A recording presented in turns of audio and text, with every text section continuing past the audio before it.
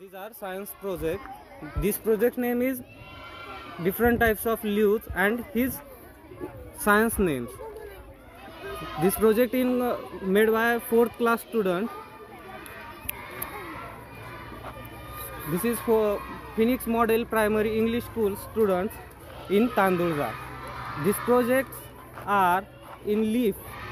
What is meant by leaf and different types of leaves? These are compound or simple leaf, and in details of these students' leaves, all leaves are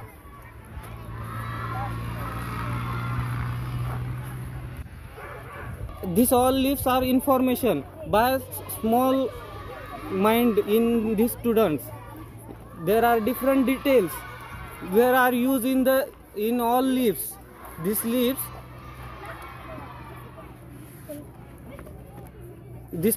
which leaves are medicines are used, and which leaves are usable in decorations. In details information are in these students. Phoenix model primary English school मध्ये इयत्ता 4थीच्या वर्गातील काळे सरांनी हा एक छानसा असा विज्ञानाचा एक उपक्रम घेतलेला आहे की ज्याचं नाव आहे म्हणजे पानाचे वेगवेगळे प्रकार. ते सर्वच विद्यार्थ्यांनी अतिशय छान प्रकारे तयार करून आणलेले आहेत. चार्ट शीटवर, कोणी फायलिंगवर किंवा ज्यांना जसं वाटते त्या पद्धतीने केलेले आहेत.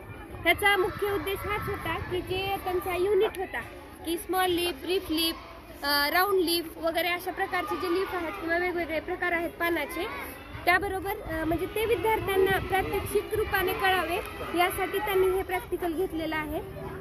आणि त्या प्रॅक्टिकलचा खूप असा मोठा प्रतिसाद आज आपल्याला इथं पाहावयास मिळतोय. त्यामुळे इथं आपल्या शाळेतील सर्व विद्यार्थ्यांचे व काळे सरांचे खूप खूप धन्यवाद देते की त्यांनी यापुढेही असे छान छान उपक्रम राबवत राहावेत. कारण जोपर्यंत विद्यार्थ्यांना म्हणजे जे काही आपला धडा आहे त्याच्यावर जोपर्यंत आपण प्रॅक्टिकल देत नाही तोपर्यंत त्या ज्ञानाचं उपयोजन होणार नाही. म्हणून हा उपक्रम अतिशय उपयुक्त ठरलेला आहे. तर माझ्यासोबत गरड सर सुद्धा अतिशय छान असं शूट करत आहेत. त्याच्यामुळे मी गरड सरांची सुद्धा आभारी आहे. आणि हे जे विद्यार्थी सिलेक्ट केलेले आहेत ते विद्यार्थी कोण आहेत ते मलाही माहिती नाही. ज्यांनी सिलेक्ट केलेलं आहे त्या शिक्षकांचे सुद्धा खूप खूप अभिनंदन. आणि सर्व शिक्षकांनी अशा पद्धतीचे वेगवेगळे उपक्रम राबवावेत व विद्यार्थ्यांच्या कलागुणांना वाव द्यावा. हीच या माध्यमातून एक चांगली गरज आपल्याला म्हणता येईल ती साध्य होईल. आणि विद्यार्थ्यांचा जे काही प्रमुख हेतू आहे की जे पाठ महत्त्वाचे आहेत ते त्यांना योग्य पद्धतीने समजतील असा छान उपक्रम झालेला आहे. तर मी सर्वांचेच अभिनंदन करते.